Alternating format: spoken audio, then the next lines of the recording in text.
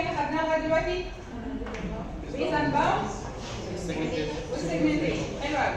دلوقتي احنا هناخد التكنيك الثالث اللي هو البيجنج، وده دلوقتي اللي هو الكومن كيس دلوقتي، ده اللي موجود على طول يعني. طيب احنا دلوقتي انتقلنا من البيز اند باوند للسيجمنتيشن. ليه؟ يعني ايه بقى السيجمنتيشن؟ عشان في فراجمنتيشن، عشان في هو بيجي مساحه كبيره من الميموري لان مش محتاجين كل الكلام ده. تمام؟ وكمان عشان خاطر السايز بتاع الادرس سبيس كله على بعضه حته واحده كده بيسبب فيما بعد يعني من الصعب ان انا الاقي وانا بحاول احدث مساحه للادرس سبيس الاقي مساحه كبيره تكفي الادرس سبيس على بعض. فرحنا للسيجمنتيشن فقلل لنا المساحات المهدره اللي هي كانت الادرس سبيس ما بنستخدمهاش، وكمان سهل لنا عمليه الالوكيشن. بس ستيل برضه السيجمنتس هي سايزز مختلفه ما فيهاش يعني مش ريجولار، مش كلها قد بعضها، وبرضه ممكن تسبب لي مشكله في الابلكيشن. انا ممكن ما الاقيش مكان في الادرس سبيس فاضي يكفي السيجمنت على بعضها.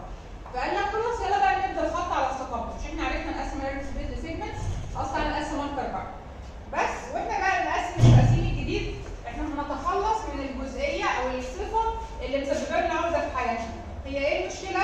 ان السيجمنتس او الادرس سبيس السايز بتاعتهم كبيره ومختلفه. تمام؟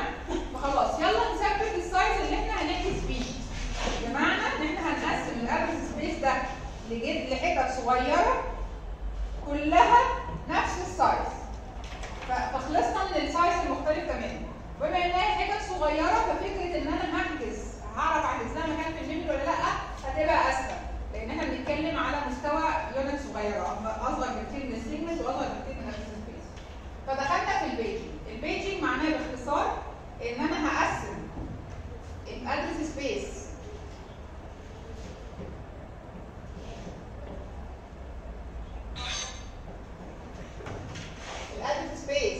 هقسمه into pages الموبايلات كلها سايلنت. وبالمقابل بما ان انا هحجز البيجز دي في الفيزيكال ميموري يبقى انا الفيزيكال ميموري بتاعتي هقسمها الى ما يسمى ايه؟ فريمز. بالبديهه كده ايه العلاقه بين البيج سايز والفريم سايز؟ ايكوال. يبقى البيج سايز يساوي الفريم سايز. يبقى ببساطه كل بيج في الادرس سبيس هتبقى محتاجين نحجزها هنروح مسكنينها في فريم بس كده. تمام؟ طيب هل الموضوع بالبساطه دي؟ اكيد لا يعني. ولا نتعقد ازاي؟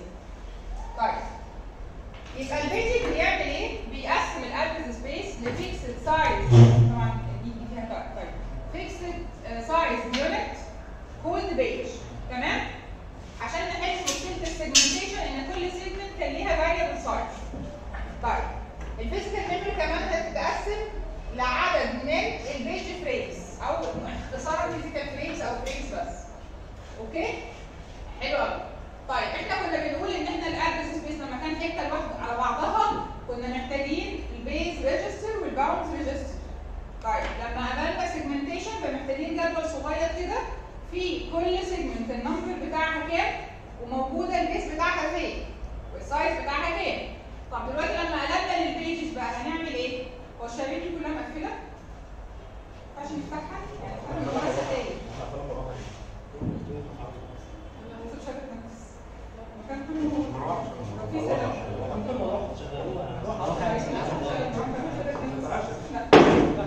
اصلا يعني لو في شباك ينفع يتفتح يبقى بس من ورا ستاره. طيب دلوقتي بقى عندنا بيجز بقى، فازاي هنحتفظ باماكن البيجز دي والسايز بتاعها؟ هل محتاجين نحتفظ بالسايز بتاع البيج؟ لا، لان خلاص بقى ده يونيفرسال بقى، احنا عارفين البيج سايز ده ثابت في السيستم مش هيتغير، يبقى السايز ده خلاص راح مننا. دلوقتي احنا عايزين نحتفظ باللوكيشنز بتاعت البيج. تمام؟ يبقى هنحتاج هنا حاجه اسمها البيج تيبل لكل بروسيس. يبقى كل بروسيس هيبقى ليها جدول خاص بيها اسمه البيج تيبل بتاع البروسيس، وظيفته انه يترجم ما بين ارقام البيج وارقام الفريمز اللي هي سيجنت فيه. تمام؟ طيب تعالى نشوف المثال على الكلام ده. عايز اسال الادب وظيفته ايه؟ نعم؟ وظيفته ايه؟ بيج تيبل. ايه هو؟ هنشوف دلوقتي مثال عليه. دلوقتي انا عندي هنا ده ادرس سبيس، لنفترض ان ده ادرس سبيس صغنن كده، السايز بتاعه كله على بعضه 64 بايت. طبعا 64 بايت ده رقم مش منطقي، بس انا هاخد سي. طيب 64 بايت وكل بيج منهم السايز بتاعها متقسم ل 4 بيجز، فكل بيج السايز بتاعها 16 بايت. تمام؟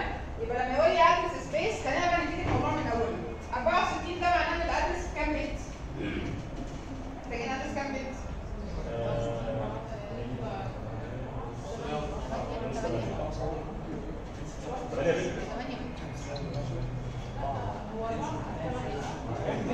كام بيت عشان ادرس ال 64 بايت؟ شباب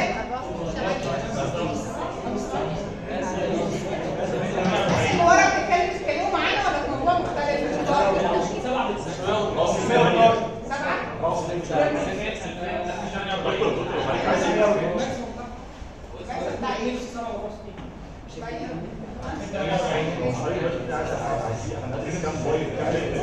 64 بايت عشان اعمل ادريسنج عليها محتاج كام بت؟ 6. المساحه بتاعتي انا عندي 64 بايت، يعني عندي 64 لوكيشن او ادرس. يبقى انا عايز كام بت؟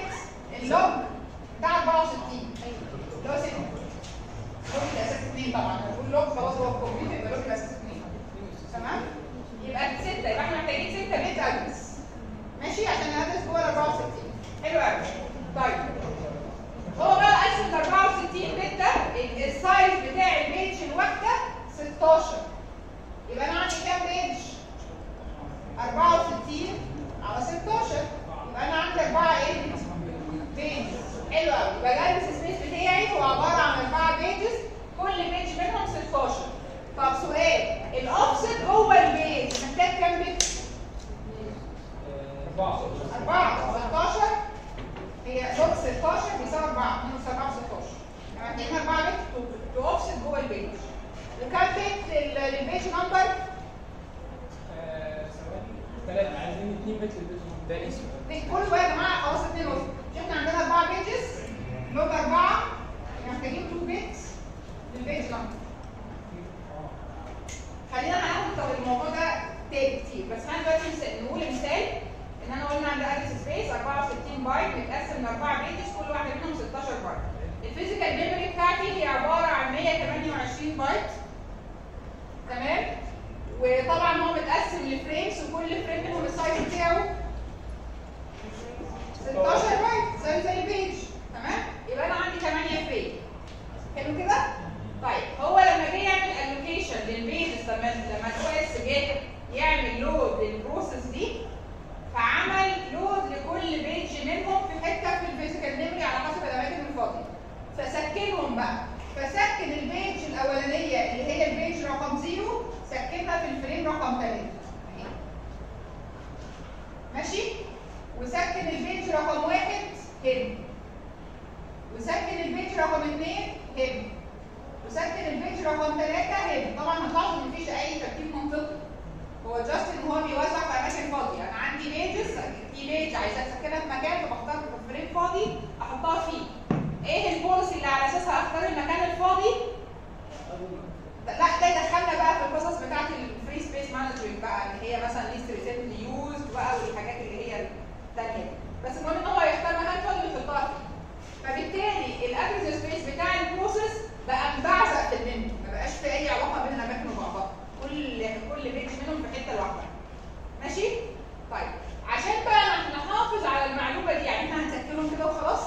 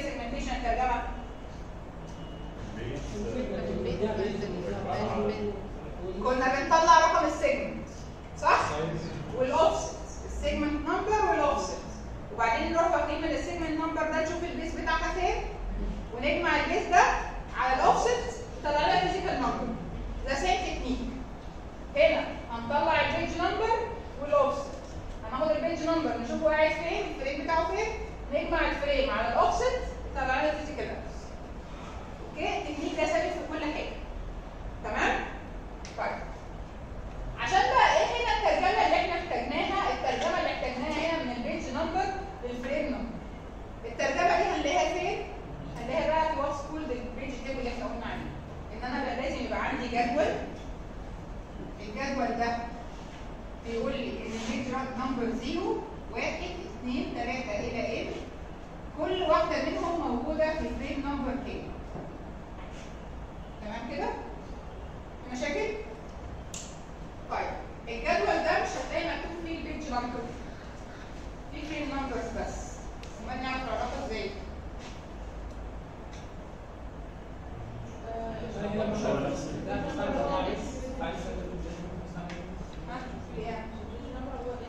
البيج نمبر هو الاندكس. This is an array يا جماعه. ده array، هناخد البيج نمبر وهنأكسس بيه على الاري. فالتيبل بيج تيبل اوف 0 ده معناه ان انا عايز اجيب الفريم نمبر، هيطلع لي الفريم نمبر اللي قاعد فيه البيج 0 ببساطه كده. ماشي؟ يبقى في الاخر البيج نمبر البيج تيبل ما هو الا array. تمام؟ ما فيهاش اي اختراع. اوكي؟ array اندكسد بالبيج تيبل البيج نمبر. يبقى عدد الاليمنتس اللي في الاري بيساوي عدد البيجز اللي في الادرس سبيس. لا مش الفريمز، البيجز. انا عندي هنا 8 فريم، عندي هنا 4 بيج تيبل لكل بروسيس. لكل بروسيس كل ادرس سبيس هيبقى ليه بيج تيبل. هنشوف ازاي معايا ماشي كده.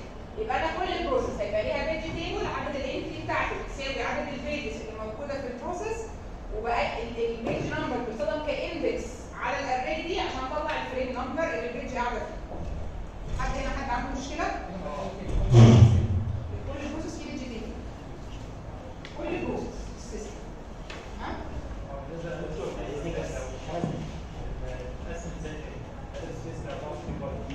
الادرس سبيس اتقسم لعدد من البيجز. تمام؟ 4 بيجز. دي 4 بيجز بيعتمد على السايز بتاع البيج المعتمد في السيستم. على حسب السيستم مصمم ان السايز بتاع البيج 4 مثلا بايت، يبقى هنقسمه البيجز 4 بايت على حسب ده ديزاين كويستشن. بس البيج ما بتقسمش بقى خلاص، هي ليها ادرسين بايتس بقى دايركت هقول بعد كده. ما هي كل بيج فيها 16 بايت.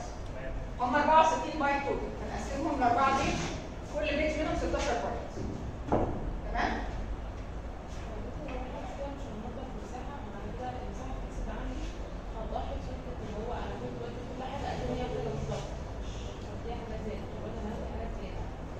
ده قصدك ان البيج تيبل ده بيغطي الادرس سبيس كله.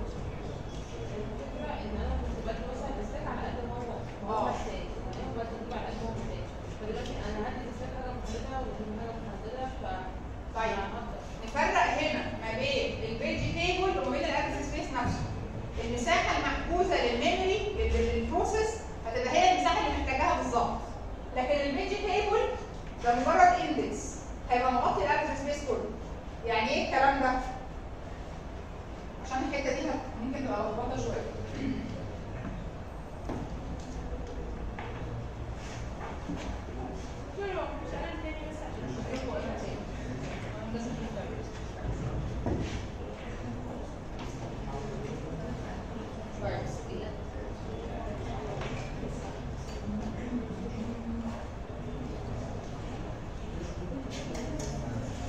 بصوا كده، دلوقتي بصوا يا شباب خليكم معايا. دلوقتي البروسيس عندها فيرتشوال ادرس سبيس. فيرتشوال ادرس سبيس ده فيرتشوال، يعني ده لغايه دلوقتي في تخيل البروسيس، هو لسه ما حجزتوش اي حاجه. تمام كده؟ الفيرتشوال ادرس سبيس مثلا في المثال بتاعنا كان الفايل بتاعه 64 بايت. حلو كده؟ طيب فالاو اس قال لك 64 بايت دول هنقول ان احنا هنقسمهم 4 بيجز، كل واحده منهم 16 بايت. تمام؟ فهي بقى نتكلم دلوقتي ده كله فيرشن. تعالى بقى نشوف الاكشوال المساحه دي محجوزه للاو اس. اوكي؟ فالاو اس لما جاله امر او جاله سيستم كول ان هو يعمل بروسيس جديده، فهيبدا يبني لها الستراكشرز بتاعتها، ليها بروسيس كنترول بلوك وليها والحاجات اللي احنا قلنا عليها قبل كده. من ضمن اللي بيعمله لها بيعمل لها ايه؟ بيعمل لها عنده البيج تيبل. تمام؟ البيج تيبل ده السايز بتاعه قد ايه؟ هو عباره عن 4 انتريز. يعني هم 4 ايه؟ 4 بيجز. كل انتري من دول السايز بتاعها قد ايه؟ لا، بتكلم على البيج تيبل، كل انتري في السايز بتاعها قد ايه؟ 4 مثلا 4 بايت. This is just an entry. ده مجرد عنوان زي البوينتر كده يا جماعه. فاكرين بوينتر؟ فبنقول ان البوينتر ممكن يبقى بيشاور على مساحه 4 ميجا، بس هو السايز بتاعه في الاخر هو نفسه كبوينتر 4 بايت. فالانتري في التيبل هنا على حسب السيستم ممكن يبقى 4 بايت. تمام؟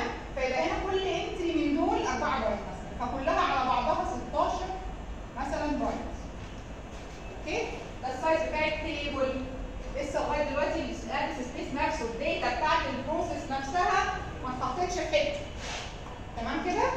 طيب لنفرض ان البروسيس دي زي ما قلنا قبل كده هي مش مستخدمه من الادرس سبيس بتاعها غير هما التو بيجز دول مثلا. هنا الكود والهيب وهنا الستاك مثلا، والباقي فاضي. احنا قلنا الادرس سبيس جاست فيرشوال، ده حاجه لوجيكال، فمش بالضروره يكون كله مستخدم، دي مجرد ايه الرينج اوف ادرسيز بتاعتها. تمام؟ الاكشوال يوسج بنستخدمها 2 بيجز من دول. حلو؟ طيب هنا انا عملت لها 4 انتري، يعني انا عملت انتريز للادرس سبيس كله. تمام؟ انيشالي كل واحده منهم هيبقى مكتوب فيها ان هي نوت فاليد. اوكي انيشالي ده معناها ان ايه؟ ان كل الانتريز دي غير مستخدمه. بعدين لقينا ان الانتري دي مستخدمه والانتري دي مستخدمه. اذا هيبقى الانتري ده مكتوب فيه فاليد وده فيه فاليد. وهنبدا نسكن البيج دي في صم فريم هنا، وليكن دي بيج رقم 0 هتروح عند الفريم رقم 15، والبيج دي رقم 3 هنحطها في الفريم رقم 30. تمام؟ يبقى هنا بقى احنا سكننا الاكشوال داتا بتاعت البروسيس، الكود والهيب بتاعها والستاك نزلوا بالفعل في الاماكن دي. وهنحط بقى في التيبل ان البيج الاولانيه دي موجوده في الفريم رقم 15 والفريم ده رقم 30 موجودين في السبيس. ده البيج اكتر. ليه فين الويست هنا؟ التو بيجز دول اتحطوا في حته؟ مثلا الكود بس ايا كان هتحط فاصل بتاع اكبر من الفريم والبايت، وبالتالي هياخد فريم تاني. انت عندك حق، ده هيدخلنا في قصه ثانيه بس ما نبقاش الاحداث اسمها انترنال فريمنتيشن، بس خلينا نتاكد النقطه دي دلوقتي. ماشي؟ نفترض دلوقتي ان الكود والهيب واخدين بالظبط البيج دي والستاك واخد بالظبط البيج دي. تمام؟ وبقيت النص اللي في النص في الادرس سبيس ده فاضي. فانا سكنت البيج دي هنا وسكنت البيج دي في الفريم ده، عملت لهم حطيت المعلومات دي في البيج تيبل. تمام كده؟ كده خلاص عمليه التطبيق بتاعت البروسيس خلصت. هل انا حجزت مساحه للمساحه الفاضيه دي؟ هي كل اللي شغلته زياده 2 تيبل انتريز 4 8 بايت كلام كده. ماشي؟ لكن هل ال 32 بايت كلهم اتشغلوا هنا؟ لا ما اتشغلوش. يبقى انا كده ما دخلتش في القصه بتاعت ان انا بحجز مساحه فاضيه. فهمنا الفكره دي؟ مشاكل لحد دلوقتي؟ يبقى ايه المساحه الفاضيه اللي وجدت هنا؟ مساحه التيبل انتريز بتاعت الاماكن الفاضيه. اوكي؟ خلوا معلومه دي معاكم عشان نستخدمها قدام برضه.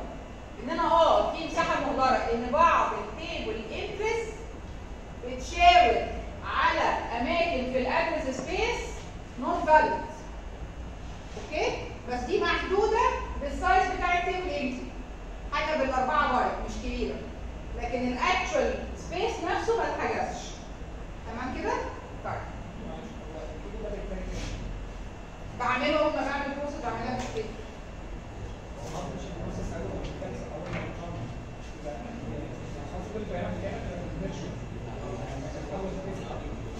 بلود بقى يعني هي دلوقتي البروسيس اول ما ببدا اعملها رن، فانا هعرف ان انا محتاج اعمل الود للكود ومحتاج الهيب، هحسب مساحه الهيب وهحسب مساحه الستيك، كل ده هبدا بقى اسكنه في الفيزيكال.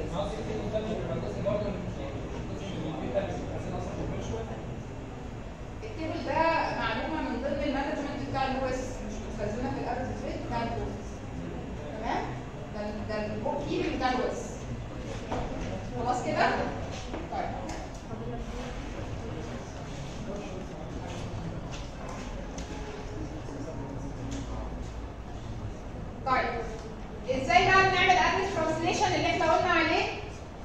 ان انا همسك الادرس بتاعي الفيرتشوال ادرس هقسمه حتتين، حته للفيرتشوال بيج نمبر وحته للاوفست. طيب كام بيت هيروحوا للفيرتشوال بيج نمبر؟ 2. لو في المثال اللي احنا بنتكلم فيه 2، او جنرالي لو انا عندي n بيجز يبقى لوج n بيتس للبيج نمبر. في مشاكل؟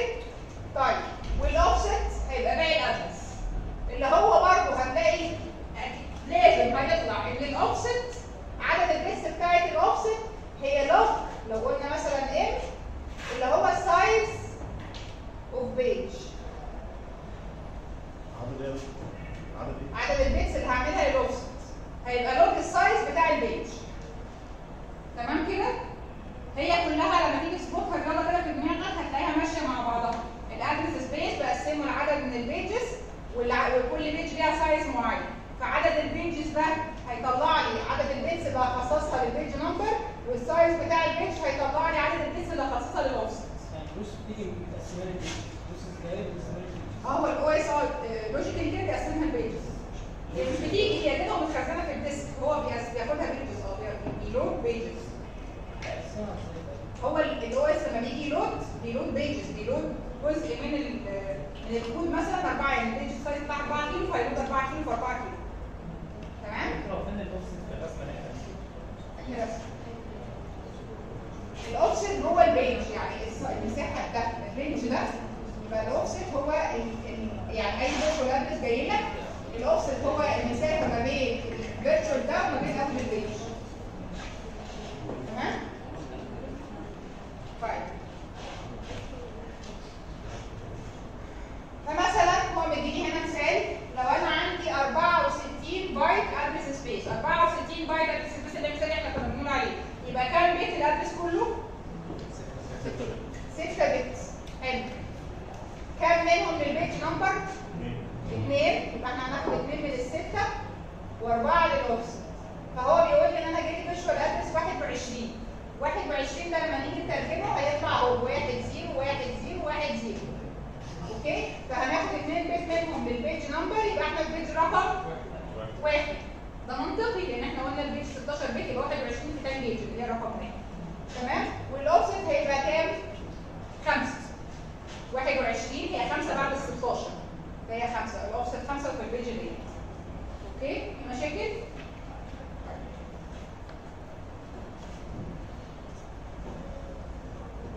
لو حد عنده مشكله يوقفني لان الموضوع بيغمق زياده بعد شويه. اتاكدوا ان انتوا ظبطتوا اللي كده.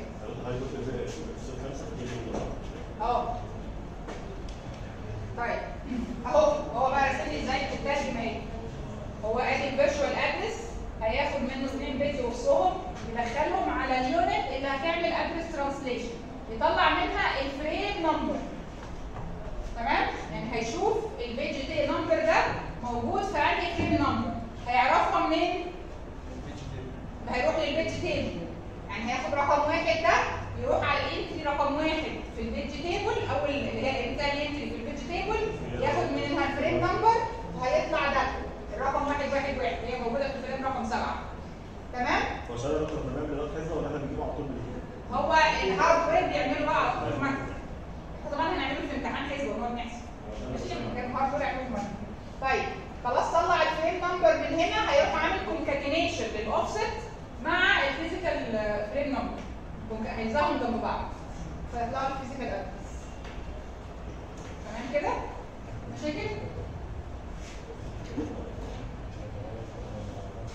كل المثال اللي احنا بنتكلم عليه ده كنا بنتكلم في ادرس سبيس 64 بايت والبيج تيبل كله 4 انترس وكلام فارغ يعني. لما احنا مثلا نيجي نتكلم على 32 بت ادرس سبيس، ماشي؟ فالادرس بتاعنا كله على بعضه 32 والبيج سايز 4 كيلو. حلو. ال 4 كيلو دول 2 اس كام؟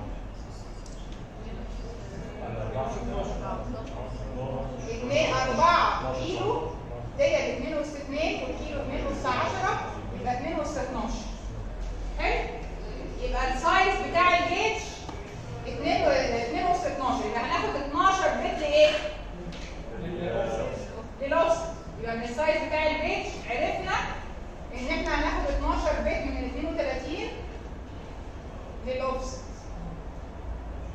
وهيتفضل عندنا كام بت للبيج نمبر 20. تمام؟ خلي بالكوا هي نفس الحسبه ان انت لو جيت قلت 32 بت ادرس سبيس يعني الميموري ادرس سبيس كله 32. لما تقسمه على البيج سايز اللي هو 2 أس 12 هيطلع لك عدد البيجز 2 أس 20. يبقى احنا 20 بت للايه؟ للبيج نمبر. اوكي؟ طيب لما اقول لك ان انا عايزه 20 بت للبيج نمبر يبقى انا عندي 2 أس 20 بيج. تمام؟ يبقى السايز بتاع البيج تيبل فيه كام انتري؟ في كام انتري في البيج تيبل؟ 2 أس 20 انتري في البيج تيبل. تمام؟ طيب 2 أس 20 ده يعني ميجا، 1 ميجا بايت. تمام؟ طيب لو الانتري الواحده منهم السايز بتاعها 4 بايت، اذا السايز بتاع البيج تيبل كام؟ 4 ميجا بايت. فاهمين الحته دي جت منين؟ سايز البيج تيبل الواحد. تمام؟ تاني احنا عندنا البيج تيبل طلع ان فيه 2 أس 20 بيج في الارك سبيس، يبقى البيج تيبل فيه 2 أس 20 انتري. الاري السايز بتاع الاري 2 أس 20. كل element في الاري بيشغل مساحه 4 بايت. اذا الاري دي بتساوي 4 في 2 أس 20 اللي هو 2 أس 22 او اللي هي 4 ميجا. يبقى البيج تيبل الواحد فيه السايز بتاعه 4 ميجا. تمام؟ تعالى بقى نقول ان انا عندي 100 بروسيس في السيستم اكتف دلوقتي. يبقى في مساحه قد ايه رايحه على البيج تيبل؟ 400 ميجا بايت. الاو اس بيستخدمهم بس للبيج تيبلز اللي موجودين. 100 بروسيس ده على فكره مش رقم قليل، ده رقم تيبيكال. ممكن تلاقي 100 بروسيس تيبيكال يعني شغالين عندك في السيستم. مفهوم من الرام. يبقى انت الرام بتاعتك اللي انت اصلا الكروم واكلها هتلاقي منهم 400 ميجا رايحين للبيج تيبلز بس. تمام؟ يبقى دي اول مشكله بنقابلها في موضوع البيج تيبل، السايز بتاع البيج تيبل. طبعا احنا بنتكلم على 32. تخيل بقى ان احنا دخلنا في السيستمز اللي هي 64.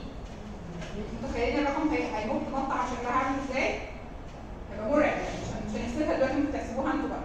انت لو انت عندك بدل 32 دي 64 مثلا. حسب بقى تزودها 4 8 وهكذا، بس مش هتكبر قوي لدرجه انها تاكل 64. برضه هيفضل عندك بيجز كتير قوي. ماشي؟ طيب. اول المحاضره بقى البيجز كانت بتحل لي مشكله الفراجمنتيشن، ان انا قسمت الادرس سبيس ليونتس صغيره بيكسل سايز، فهتسهل لي الدنيا كلها بتاعت الابلكيشن والفراجمنتيشن والقصص دي. طيب يعني انا عندي بيج سايز مختلفه ولا هي فيكس سايز صغيره؟ لحد دلوقتي هي فيكس سايز. تمام؟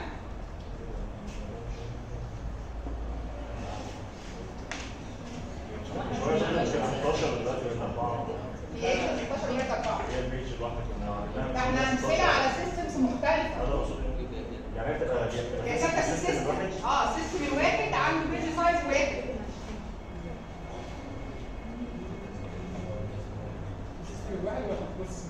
السيستم الواحد السيستم بيبقى عنده بيج سايز تيبيكال بتاعته. ده اللي هو الفريم سايز. هو نفسه الفريم سايز. البيج سايز هي الفريم سايز. ازاي تعرف يعني مثلا لو هي البروسيس دي بيحملها منين اصلا؟ من الهارد. لما باجي اعمل لود بلود بالهارد. فانا لما باجي لود لو احنا بنشتغل بقى اون ديماند، يعني كل ما بحتاج حاجه بعمل لها لود. فانا كل ما البروسيس بتحتاج حاجه هروح جايب لها، هنشوف القصه دي في السوابق. انا كل ما البروسيس تحتاج حاجه هروح جايب لها حته من الهارد. الحته دي السايز بتاعها زي اللي هو البيج. مثلا البروسيس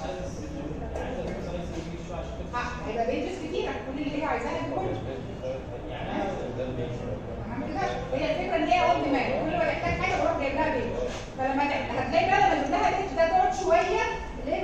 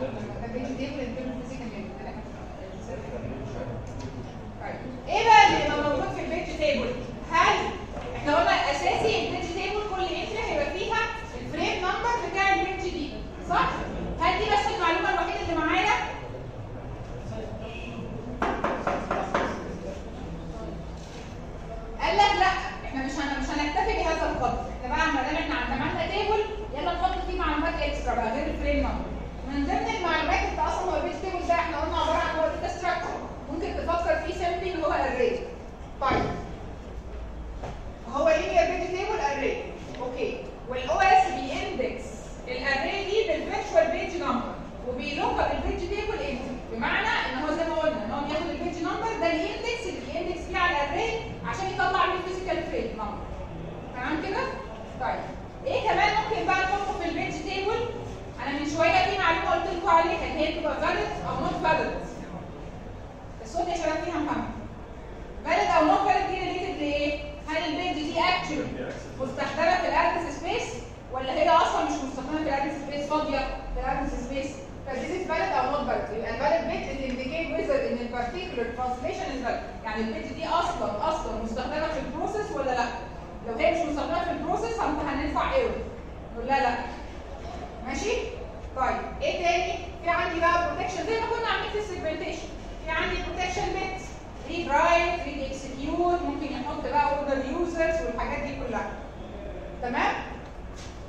في كمان حاجه اسمها البريزنت بيت. البريزنت بيت دي بتقول لي هل البيت دي الموبايلات سايلنت يا شباب؟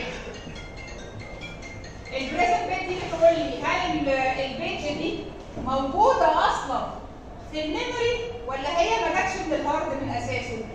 ده بقى مستوى تاني من اللعبه بقى، مستوى 14 اللي هو السوابل هناخده بعد شويه. ان انا اصلا بالنسبه لي بتعمل في الميموري بس.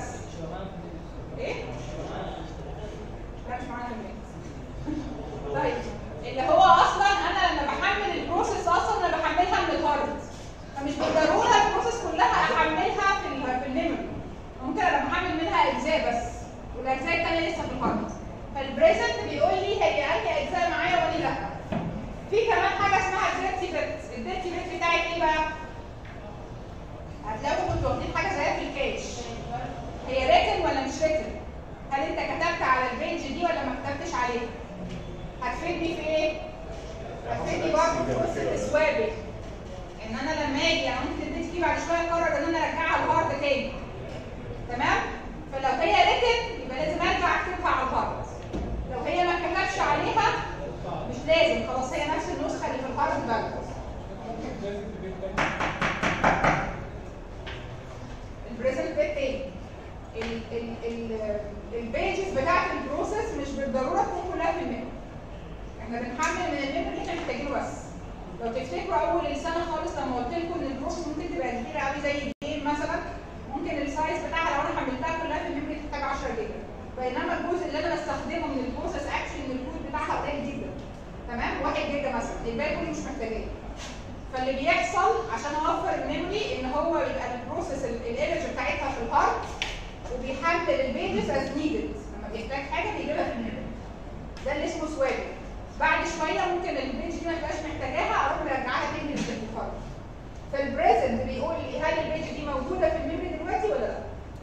يعني هي اوريدي مشغوله، هي مش مشغوله، هي مشغوله البروسيس بتستخدمها. تمام؟ بس هو هل هي جايبها دلوقتي حاططها في الميموري ولا هو سايبها في الهارد؟ هو ده الفكره. ليه ما عملناش مثلا الفاليد؟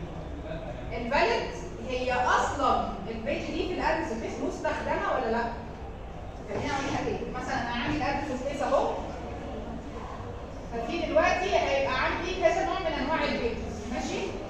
البيج دي ممكن تبقى نوت فاليد. نوت فاليد معناها ايه؟ فاضيه اصلا، هو ما استخدمهاش اساسا. ده جزء من الادرس سبيس نوت يوزد اساسا، مش معايا، مش في الرينج بتاعي. اوكي؟ فلو حاولت البروسيس تستخدمه هيقول لها ده الليجل اكسس وهيوقف البروسيس خالص. اوكي؟ في بيج تانية هي فاليد بس نوت بريزنت. تمام؟ معناها ايه؟ خلي بالك البيج دي في البيج تيبل. الحاجات دي كلها في البيج تيبل، ماشي؟ فالبيج دي هي فاليد، هي البروسيس بتستخدمها بس هي نوت بريزنت، انا ما حملتهاش هي موجوده في الهارد. فساعتها بيروح عامل تراب على الاو اس. الاو اس يروح يحمل البيج دي في سام فيزيكال فريم ويروح حاطط رقم الفريم ده وليكن 5 هنا ويغير ان هي بقت بريزنت. ماشي؟ الحته دي لسه هناخدها بعد ما ناخد سؤال. اوكي؟ فالنوت بريزنت بيقول لنا هي موجوده في الميموري ولا لا. الديرتي بقى هي ممكن تبقى فاليد وبريزنت وديرتي. ديرتي معناها ان انا وانا شغال كتبت عليها. فبعد شويه ريليتد للسواجنج برضه انا اتزنقت في الفريم ده وعايزه استخدمه في حاجه ثانيه فمحتاجه افضيه. فهرجع البيج دي ارجعها تاني على الديسك. لو هي ديرتي يبقى لازم اكتبها رايت باك. لكن لو هي نوت ديرتي يبقى مش محتاجه اكتبها.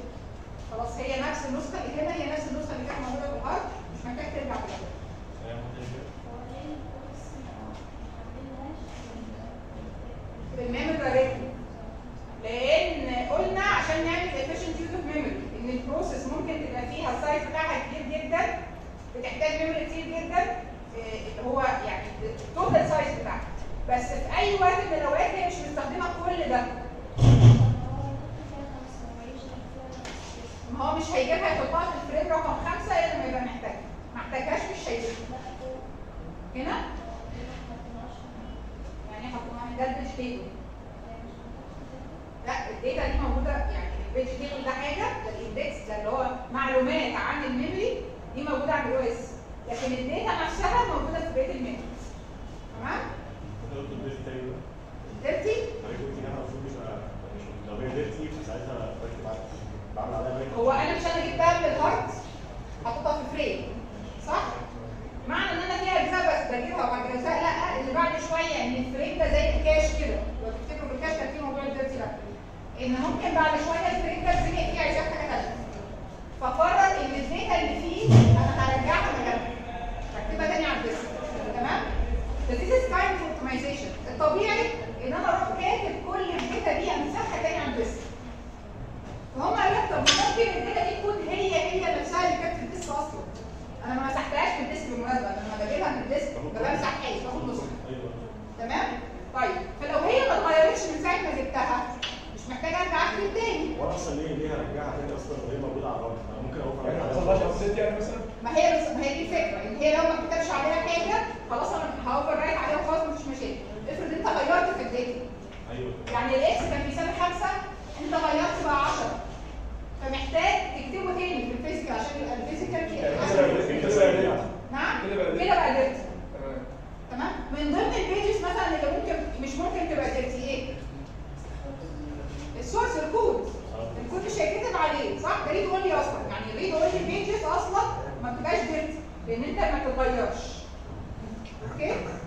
في مشاكل كده؟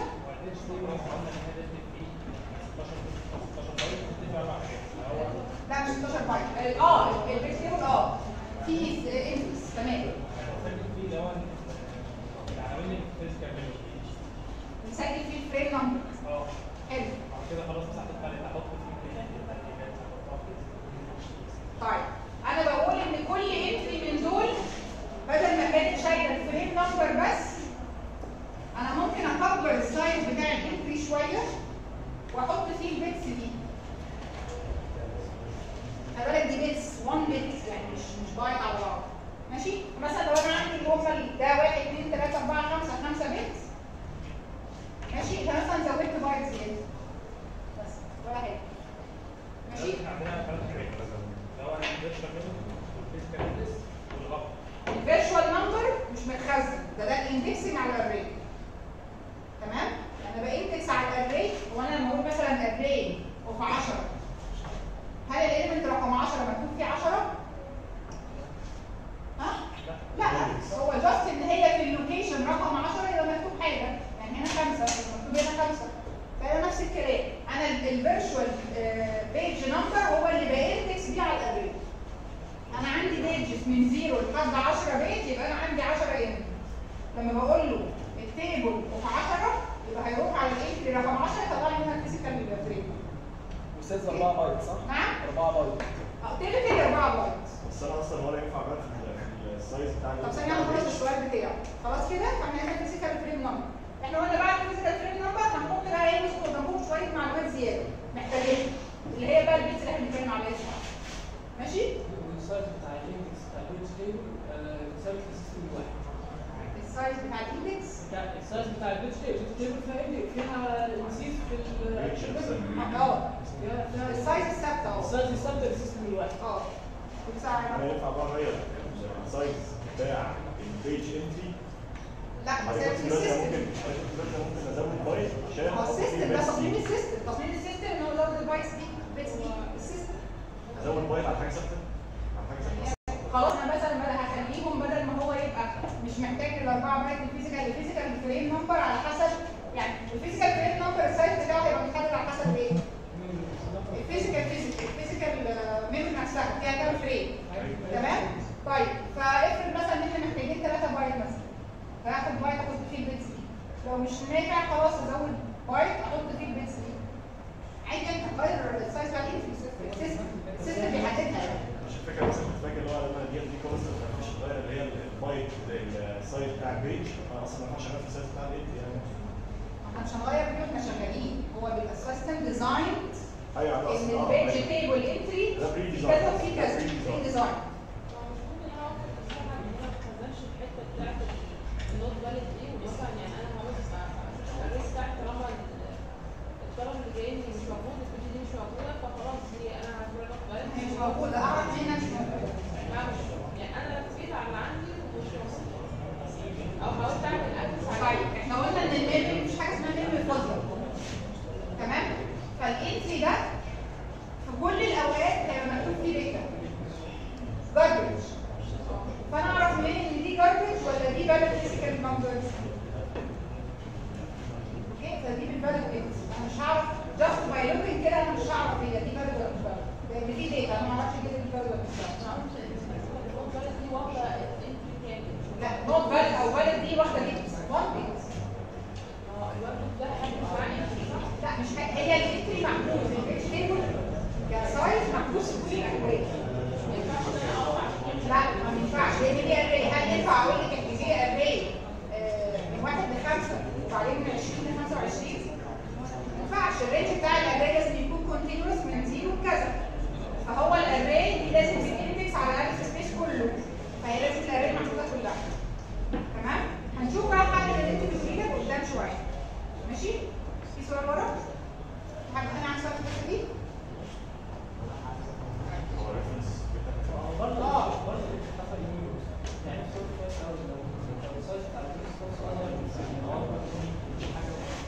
صعب قوي قوي بس ممكن يحصل internal fermentation. يعني ممكن مثلا تلاقي ان انت مستخدم مثلا سي الداتا بتاعتك واحده فريم وحته. ماشي؟ هتاخد فريم على بعض. السايز ده بنسميه internal fermentation. ليه internal؟ بص عشان الحته دي معايا. دلوقتي هنا سؤال، افرض الداتا بتاعتي عدت حدود الفريم، يعني هي واخده فريم مثلا او سي 5 10 20 فريم وفي حته زياده كده اكتر من الايه من الليمت بتاع الفريم. ماشي؟ فالحته الزياده دي هتعمل ايه؟ هنحجز لها فريم على بعضها، طبعا هنحجز لها بيج على بعضها تتحط فريم على بعض. طب المساحه ديت ايه؟ دي مساحه مقدره بنسميها internal fragmentation مش external. ليه internal؟ لان هي inside اليونت اللي محجوزه. ماشي؟ يبقى internal. دي حاجه مش هنقدر نهرب منها. بس اللي بيعزينا يعني ان فاينلي السايز بتاع الفريم ليميتد مش كبير. فالانترنال فريمنتيشن مش هيبقى كبير قوي كده. وهتلاقي مثلا في كل بروسيس مثلا في حته من الفريم بقى مش كله. طيب اخر حاجه اتكلمنا عليها اللي هي الريفرنس بيت. الريفرنس بيت دي ليها علاقه بالاكونتنج بقى. اللي مثلا البيج دي برضه ليها علاقه بالسويدج. اخر مره مستخدمه امتى؟ لو تفتكروا في الكاش، فاكرين الكاش؟ لما كنا نعمل اللي هي الاحلال اللي هو في كاش لاين هنشيله ونحط مكان واحد تاني. فاكرين الكاش في الاورجنايزيشن؟ الكاش ده على فكره انا عايزه اقول لكم ده تحفظه زي اسمك. ازاي؟ ما ينفعش تحطها في الاورجنايزيشن بس كاش. دكتور خدناها كدايجرام كده اللي هو اسمه ما حطوش لسه ريسنت يوزد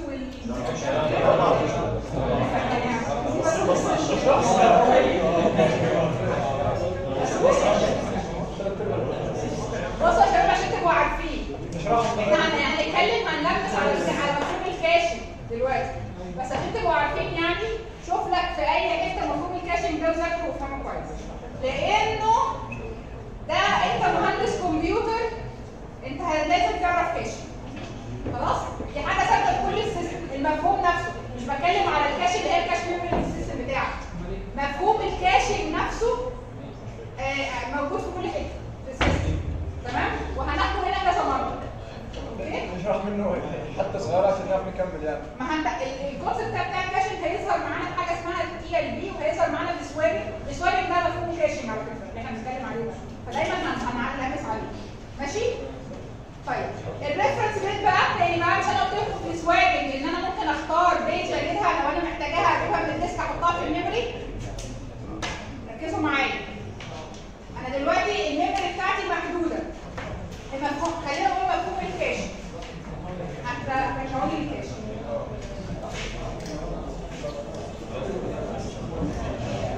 بصوا بقى، بصوا يا شباب خليكم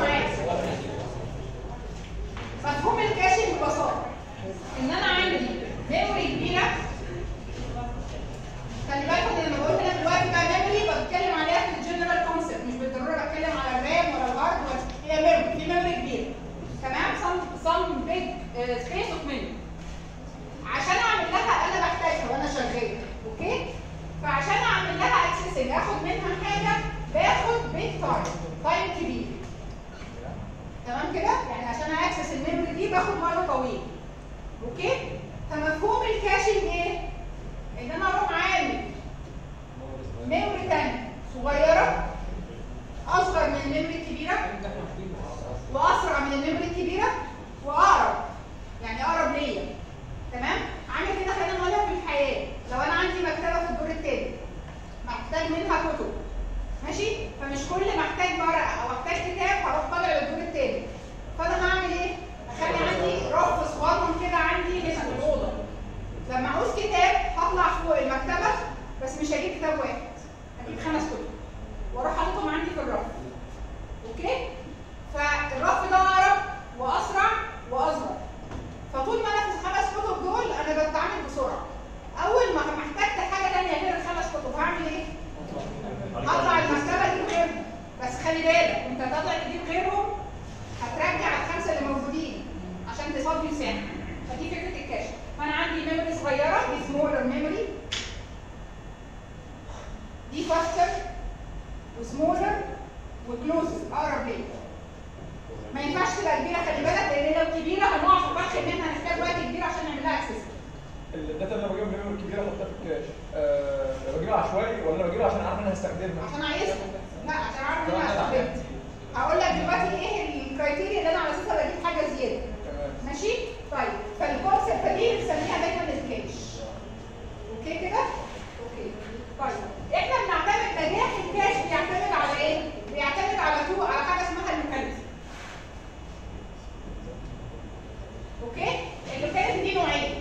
سباتشال لوكاليتي. انا مش شور ان انتوا عدت عليكم الحاجات دي، بس انتم يعني ايه المفروض تمام. ما هو نفس المفهوم ده هيابلاي على كل حاجه. انا عندي في حاجه اسمها سباتشال لوكاليتي، في حاجه اسمها تمبرال لوكاليتي. ماشي؟ التمبرال ليها السباتشال ليها علاقه بالسبيس، والتمبرال ليها علاقه بالتايم.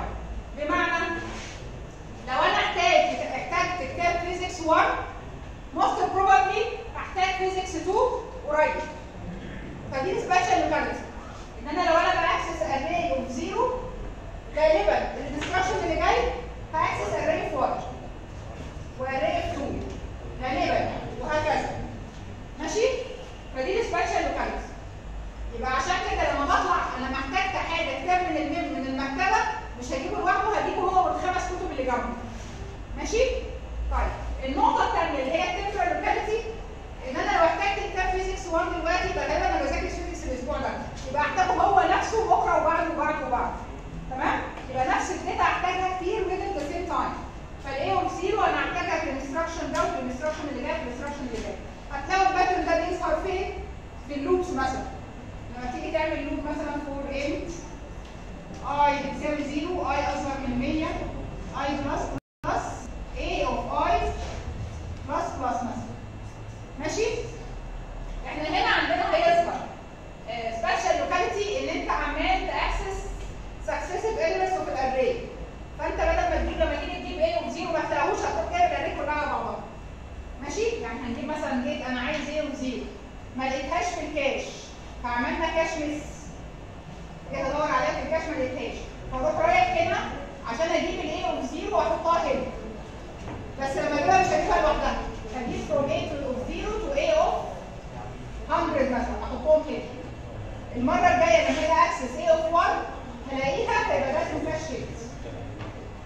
ماشي؟ مشاكل؟ طيب ده كده السبيشال لوكاليتي. التمبرال لوكاليتي هتظهر فين هنا؟ ايه؟ التمبرال لوكاليتي هتظهر في مثلا الاي. طول ما انا شغال في اللوب نيد ايتريشن بستخدم نفس الفاريبل اللي هو الاي. تمام؟ وفي ايه كمان؟ في الانستراكشنز بتاعت اللوب نفسها. دي بحملها من الميموري برضه، فالانستراكشنز دي نفسها بستخدمها نيد ايتريشن. فلما تيجي تجيب الانستراكشن الاولاني هتجيب الانستراكشنز بتاعت اللوب كلها على بعضها. ماشي كده؟ طيب لغايه دلوقتي مفهوم الكاشنج واضح؟ حضرتك قلت ان احنا ممكن نستخدم نفس الكتاب مثلا نفس الاسبوع كامل، فانا باخد نفس الاليمنت اللي انا كاتبه هناك باخد لوحده بس الكاش اصلا مش شغالين وبقعد الوم عليه. لا هو بقى الاثنين شغالين مع بعض. انا باخد مجموع الكتب واستخدمها كلها على بعضها تقريبا كتير. احنا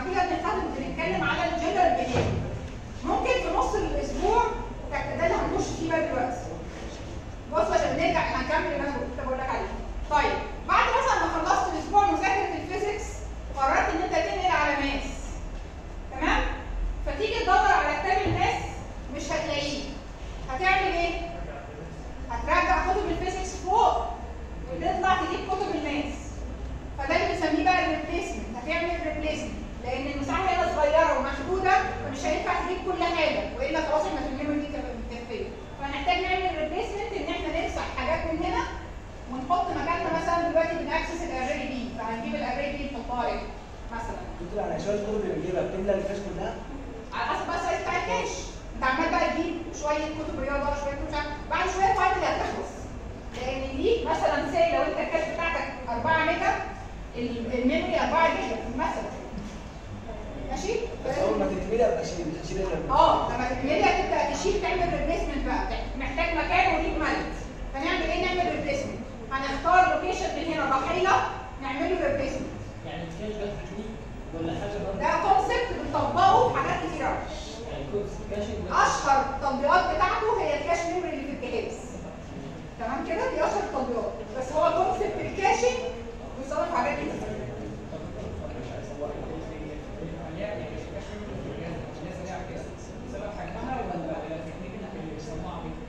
هي اصلا عشان التكنيك اللي بتصنعها دي هي نوعها مختلف شويه، هي من الاساسيات التشغيل بلس ان هي قريبه للارض مش بعيده وان هي كمان صغيره لو كده تطلع يعني موجوده مع نفس الشيب ده الريت. الكاش بتبقى موجوده مع الهارد على نفس الشيب. يعني الكاش في هارد ديسك؟ لا مش في الهارد، في البروسيسور مع البروسيسور على نفس الشيب. الرام هتلاقي شيب لوحدها تحت الجهاز، هتلاقي البروسيسور في حته والرام في حته. فالكاش بقى هتلاقيها غالبا مع البروسيسور في نفس الشيب. طيب اوكي يا شباب خليكم معايا بقى. فدلوقتي احنا الكاش اتملت واحنا عايزين نجيب حاجه ثانيه، فهنبدا نعمل ريبليسمنت. فالريبليسمنت ده هنختار ضحيه من الكاش نشيلها ونجيب مكانها. بس الضحيه هنا زي ما احنا كنا بنجيب لوكشه على بعضها، احنا برضه هنمسح لوكشه على بعضها. اللوكشه دي في الكاش عاده اللي هي الكاش ميموري بنسميها لاين. يعني بنجيب لاين على بعضه ونمسح لاين على بعض. ماشي؟ على اي اساس هنختار اللاين اللي احنا هنضحي بيه ده بقى؟ ده بقى فيه علم تاني بقى، بوليسيس ثانيه. ممكن اختار الليست ريسنتلي يوز اللي هو اكتر واحد ما استخدمتوش قريب. ماشي؟ اللي هو الكتاب المطرب. لو انت لقيت عندك كتاب مطرب في الرف مشين، ما بنذاكرش احنا الرياضه مش الدين. ماشي؟ فدي حاجه الليست ريسنتلي يوز. او ممكن يبقى فيرست ان فيرست اوت، اللي جه الاول يمشي الاول، وهكذا بقى في تكنيكس كتير. ممكن يبقى راندوم عشان نسهل على نفسنا وما نقعدش نحسب، نختار اي حاجه راندوم ونشيلها. تمام كده؟ طيب فدي كده فكره الريبليسمنت. دكتور معلش، هو مثلا لو اري مثلا عدد على سيرفر كتير يعني مثلا مليون، الكاش مثلا ممكن يشيل 200، هل لما اجي اجيب الميموري الكبير ممكن اجيب 200 مره واحده ولا لازم ولا عادي ممكن حسب عدد اللاين. لا انا واخد يعني لما اروح اجيب الميموري لازم يملاها ولا عادي؟ لا هو بيشتغل بسايز ثابت لاين باي لاين. تمام. يعني فانت مثلا محتاج تاكسس ايه اوف 0. ماشي. فهيروح يدور على ايه اوف 0 ده فين ويروح جايب اللاين اللي فيه ايه اوف 0 كله. كل اللاين اللي فيه ايه اوف 0. فغالبا هتلاقي بعديه ايه اوف 1 في نفس اللاين، ايه اوف 2، ايه اوف مثلا كذا لحد ايه اوف اكس. ماشي؟ اخر اللاين ايه اوف اكس بلس 1 هيعمل له بس يروح رايح جايب اللاين اللي بعديه. تمام؟ طيب فهمنا كده الفكره؟ طيب فاحنا قلنا الكاشنج ده كونسبت معين اللي انا شرحته ده. اشهر امثله الكاش لما بنقول كاش ونسكت يبقى بنقصد الكاش ميموري اللي في الجهاز، اللي هي الكاش اللي ما بين البروسيسور وما بين الرام. ماشي؟ فده اشهر امثله الكاش. لكن نفس الكونسبت ده هتلاقيه متطبق برضه في ما بين الرام والديسك، السوابنج اللي انا قلت عليه من شويه. ان انا بجيب بيجز من الهارد، البروسيس السايز بتاعها كبير، فانا هجيب بيجز منها احطها في الرام والباقي هسيبه في الديسك. فهنا الرام بتلعب دور الكاشنج للديسك. تمام؟ نفس الكونسبت. اوكي؟ وهناخد دلوقتي تاني في حاجه اسمها TLB فيها بتطبق نفس المبدا. مفهوم الكاشنج زي ما قلت لك كده احفظه زي اسمك كده، تعرفه زي اسمك. مفهوم الكاشنج لازم تبقى عارفه، ما ينفعش تبقاش عارفه.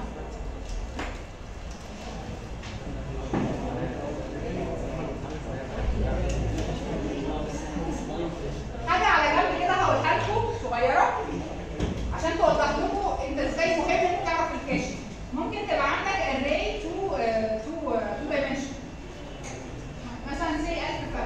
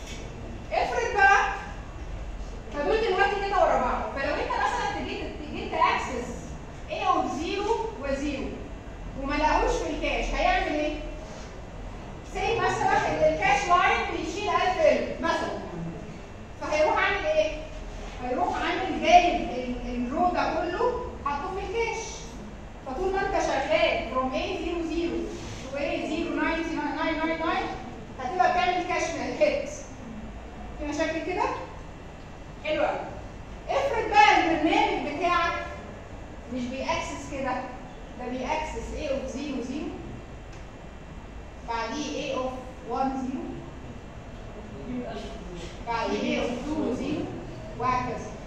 ده معناه ايه؟ كل مرة كده كاش مس.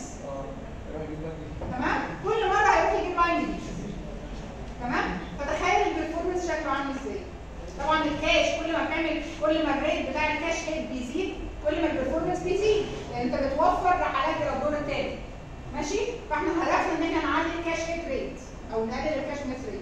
فلو الباترن بتاعك بالشكل ده والاري بتاعتك متخزنه بالشكل ده، انت هتضرب معاك البرفورمانس هيبقى في الارض. ماشي؟ فانت المفروض بقى كمهندس كمبيوتر شاطر، صح؟ لما تيجي بقى تشغل برنامج ويقول لك البرنامج ده شغال بطيء معايا مش عارف ليه. اوكي؟ فالمفروض بقى اللي هيفرق بقى في واحد مش شاطر، واحد فني، هيروح يقول له ايه؟ علي الكاشات وخلاص. روح علي الرامات، علي اي حاجه وخلاص، صح؟ انت بقى كبروجرامر شاطر بقى شغال بقى شغال محترم كده، هتبص للبرنامج وتعرف انت شغال على كاش شكله ايه، والكاش سايز كام، والكاش لاين كام، والاكسس باترن بتاع البرنامج كام، فتعمل تويك صغير جدا ان انت تخلي الاكسسنج بدل ما هو كده يبقى كده، تلاقي البرنامج ضرب معاك البرفورمانس بتاعك بدل ما كان شغال بتي بقى شغال بتي على 1000. ماشي؟ وتروح تتنطط على الشركه تقول لهم بون بس فلوس يعني بتقول لهم بس والله ظبطت لكم البرنامج.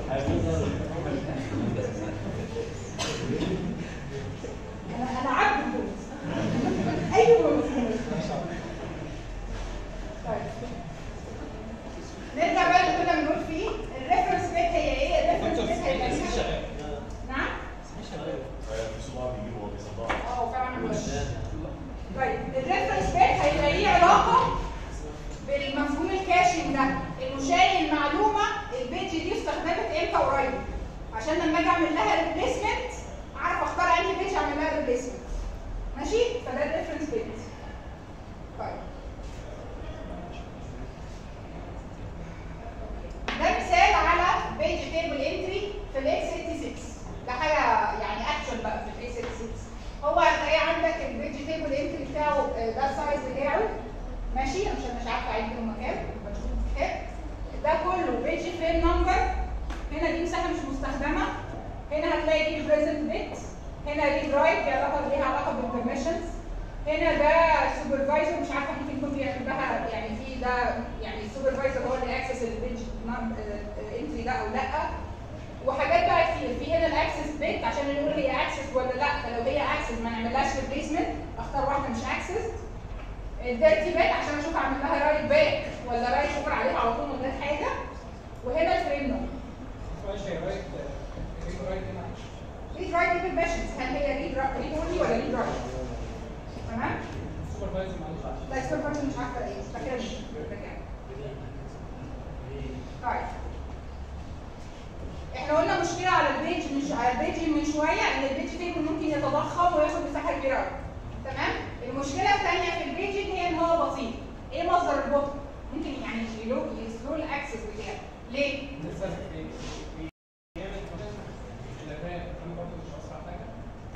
يعني ايه جامد ترانسميشن من رينج؟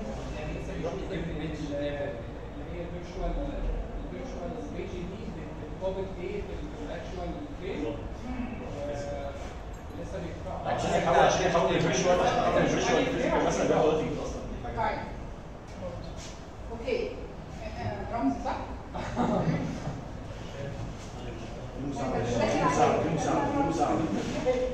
اي حاجه. البيج تيبل بتاعي فين؟ الرام بتاعت الاو اس في الرام صح كده؟ طيب عشان مثلا لما اقول له اعمل لود from x to r1 فالاكس دي في الاخر هتترجم الى فيرتشوال ادرس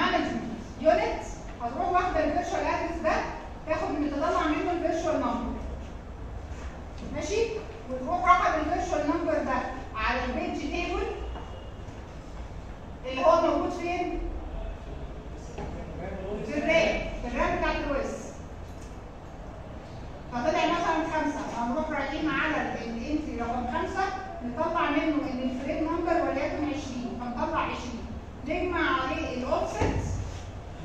العمليه دي بتحصل في الام يو اللي هي غالبا على نفس الشيب مع البروسيسور. ماشي؟ طيب فجمع عليه الاوفست فطلع لنا الفيزيكال ادرس.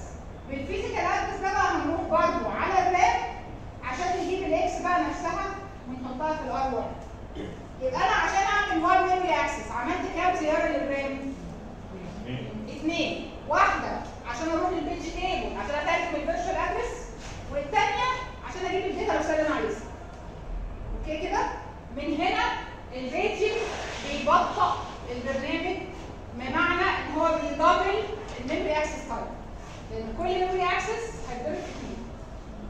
اوكي كده؟ في مشاكل؟ طيب طبعا بقى خلي بالكم ان كل ميموري اكسس هيتضرب في 2، واحنا مش بس عاملين اللود بتاع الاكس ده اصلا فيه 2 ميموري اكسس عشان الانستراكشن وعشان الاكس. فدلوقتي بقى فيه 4 ميموري اكسس عشان الادرس بتاع الانستراكشن والانستراكشن والادرس بتاع الاكس والاكس. تمام؟ طيب ده اللي هو الكود بتاع ان انا اترجم الفيرتشوال ادرس.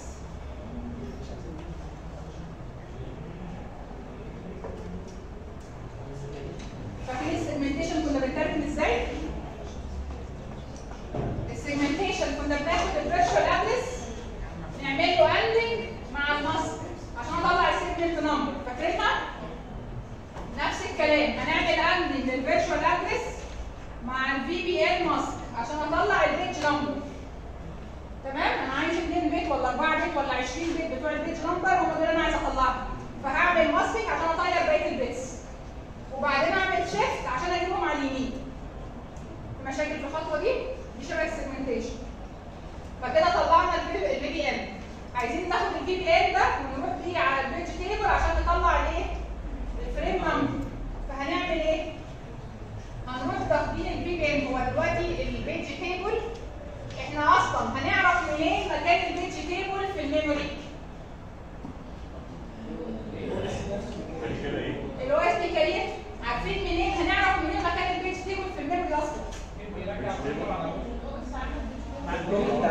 الاو اس هيبقى شايل الاول البيج تيبل في لوكيشن في ريجستر معين اهو، بيج تيبل بيز ريجستر.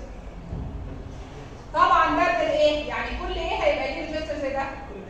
كل بروسيس هيبقى ليها بيز بيتخزن في الريجستر لما تكون البروسيس دي اكتف دلوقتي. تمام؟ يبقى كل بروسيس ليها بيج تيبل بيز. ماشي؟ ولا جوه البي سي بي؟ هيتخزن جوه البي سي بي، ولما تبقى البروسيس اكتف هيتخزن في الريجستر. برافو.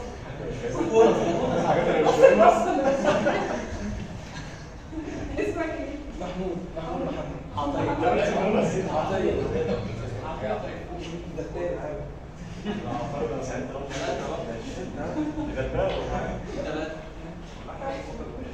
لا بصيت له كده ايه؟ عجبني ولا حاجه جديده يعني ده. اوكي يبقى كل بروسيس هيبقى ليها البيج تيبل بتاعها، دي بيز هيتخزن في البي سي بي بتاع البروسيس، وهي اكتف هيتحط فيه الريجستر ده اللي هو بي تي جي اوردر. تمام؟ طيب فاحنا دلوقتي جبنا البيج نمبر، فاحنا عايزين نجيب بقى موقع الانتري ده في البيج تيبل. هنجيبه ازاي؟ هجمع عليه يبقى هنجمع البيج نمبر على البيز. صح كده؟ مشاكل؟ بس هنضربه في السايز اوف انتري بس. ماشي؟ يعني كل انتري من دول 4 بايت مثلا، واحنا عندنا البيج نمبر بتاعنا 5، يبقى نضرب 5 في 4 يطلع 20 نجمعه على البيز. فنوصل للوكيشن اللي احنا عايزينه. مشاكل؟ تمام؟ طيب فاحنا بنقول ايه؟ هنضرب الفي بي ان اللي احنا طلعناه من هنا في السايز اوف بيج تيبل انتري ونجمع الكلام ده كله على البيز، فيطلع لنا البي بيج تيبل انتري ادرس. يعني احنا بس وصلنا للانتري اللي احنا عايزينه بس. اوكي؟ نبدا بقى نعمل ايه دلوقتي؟ نقرا الكود عشان نطلع الفريم نمبر. فيبقى البيج تيبل انتري بتاعي اللي جواه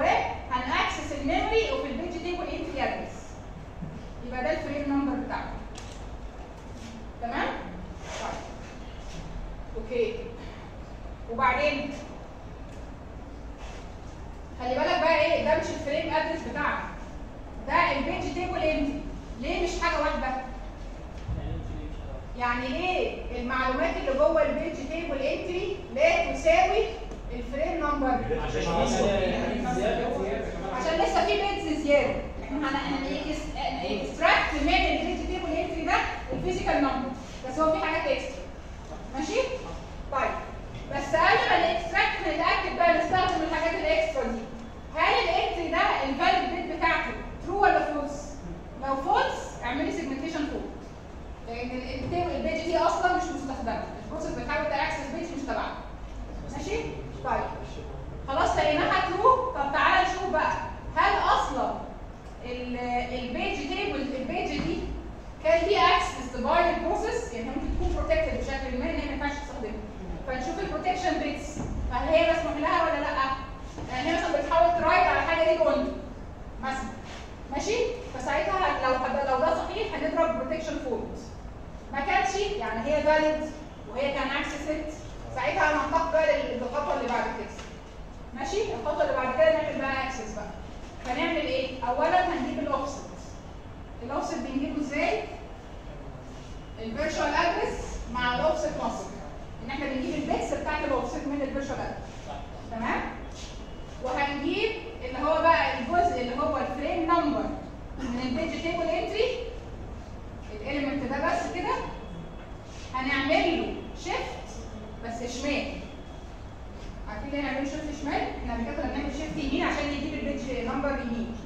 دلوقتي هنعمله شمال عشان نعمل له كونكاتينيت على الاوفست. تمام؟ يعني هو الفريم نمبر كان مثلا 1 0 مثلا 1، هو كده موجود كده، فاحنا هنعمله شيفت شمال عشان يبقى هنا 1 0 1 ونلزق هنا الاوفست. تمام كده؟ طيب يبقى احنا هنعمل شيفت للفريم نمبر شمال، وبعد كده نعمل عليه كونكاتينيت بالاوفست يطلع لنا الفيزيكال ادرس. بعد كده نعمل اكسس الفيزيكال ادرس. متعب.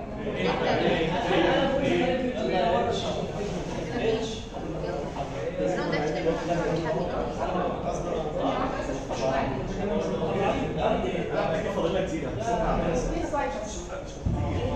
سلايد بس خلاص اساسي.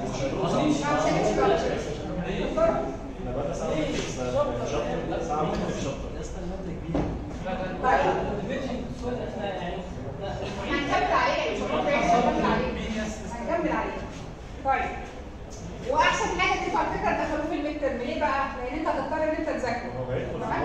لا ما هو لو هو ما دخلش في الميد ترم ده هيتذاكر في شهر واحد. فانت هتنسى اللي انا قلته النهارده اصلا.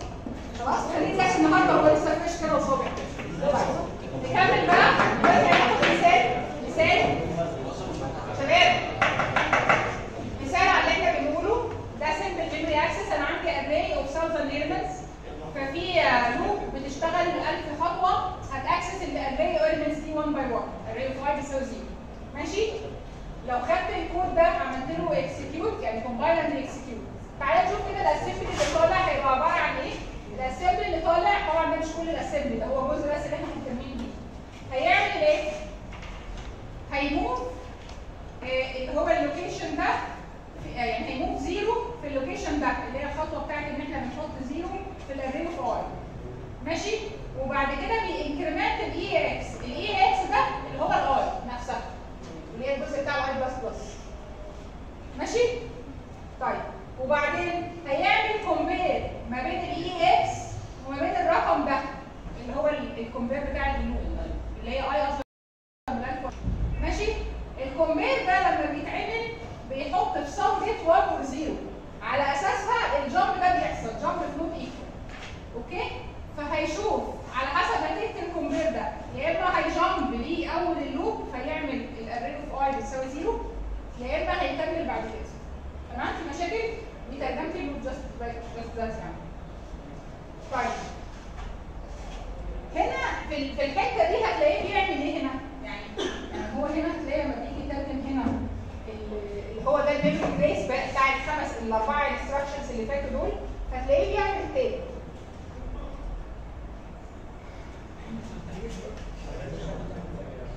طيب هو هتلاقيه هنا بيأكسس اللي هو الاري اوف اي ده اول حاجه.